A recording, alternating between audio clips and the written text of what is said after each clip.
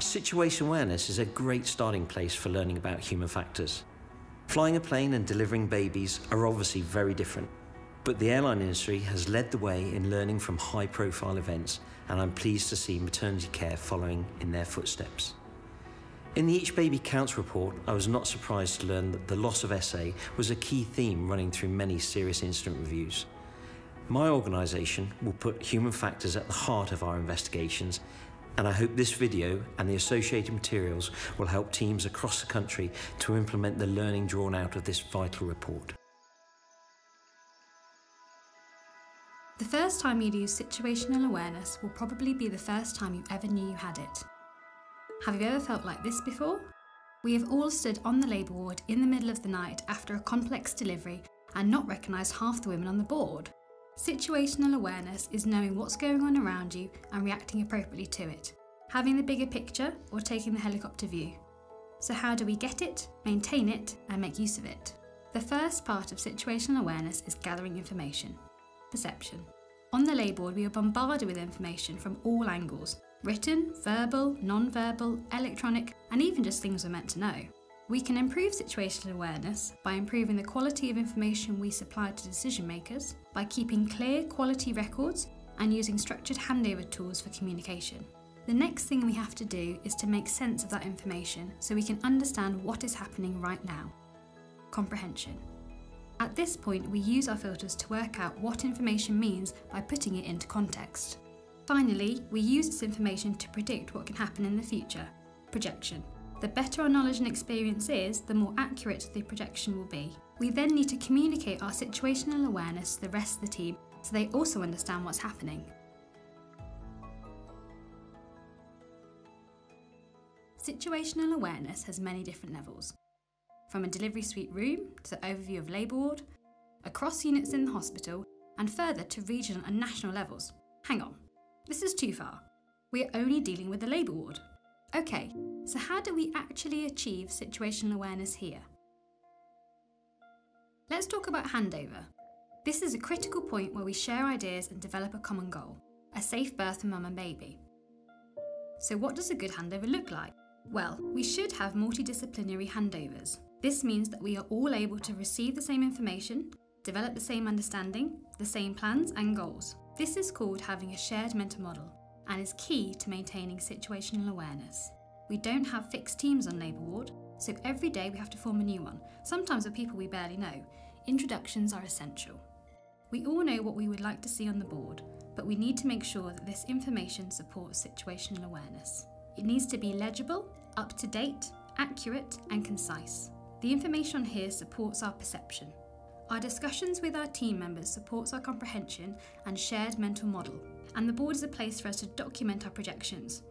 This means the plan. Try to reduce distractions and interruptions during the handover, as this is how key information can be lost. If you want to interrupt the handover, take a moment to reflect. Do you need this information now, or can it wait? If this happens, pause, resolve the distraction, check for understanding, and continue. So, after handover, who has a helicopter view, and how do we maintain it?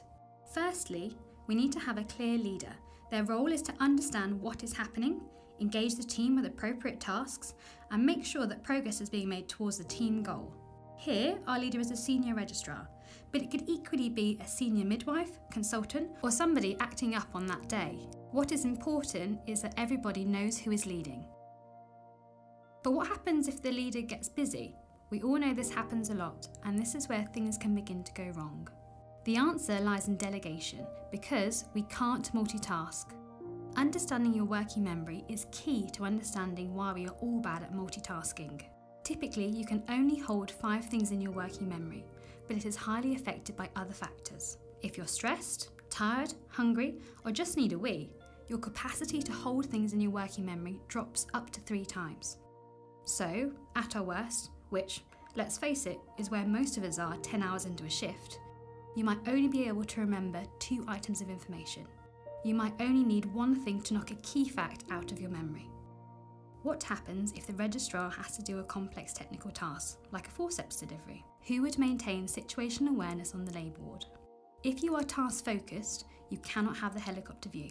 Here, the senior registrar solves this by asking the midwife to inform the coordinator that they have to take situational awareness. Notice also that the midwife comes back and informs the senior registrar that she has done this. She closes the loop. What happens if the doctor and coordinator are occupied with emergencies? Who has a helicopter view? It would be the most senior doctor on call. We all know this, but are we happy to ask for help? Here, the coordinator is assisting with an emergency. The doctors are busy, and a midwife realises that she needs to call the consultant for help. We mustn't be frightened to ask for help. If we don't call for help, then nobody senior has overall situational awareness of the labour ward. It is this loss of situational awareness that has contributed to many of the Each Baby Counts tragedies. You wouldn't hesitate to call for a major obstetric hemorrhage, so don't hesitate for when you lose situational awareness.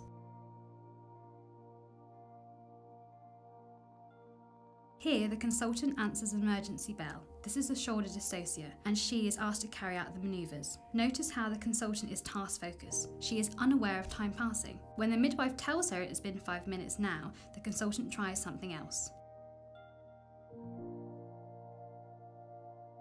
In an emergency, we must communicate clearly and directly. Although the junior doctor can't complete the manoeuvres, he still knows the sequence and timings and could easily take the helicopter view.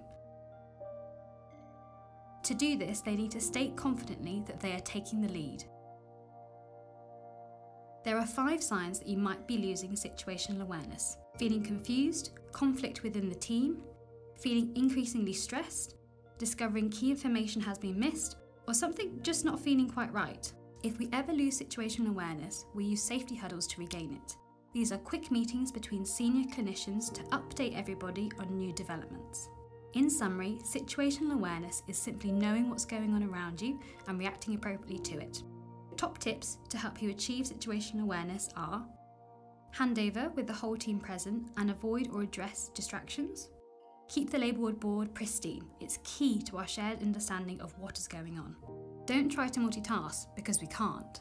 Delegate the role of leader if you become task-focused and accept delegations from others. Ask for help with situational awareness if you know your perception differs from the team's, and use safety huddles to restore your situational awareness. This video is part of an implementation package that's been produced at the Norfolk and Norwich Hospital for Each Baby Counts.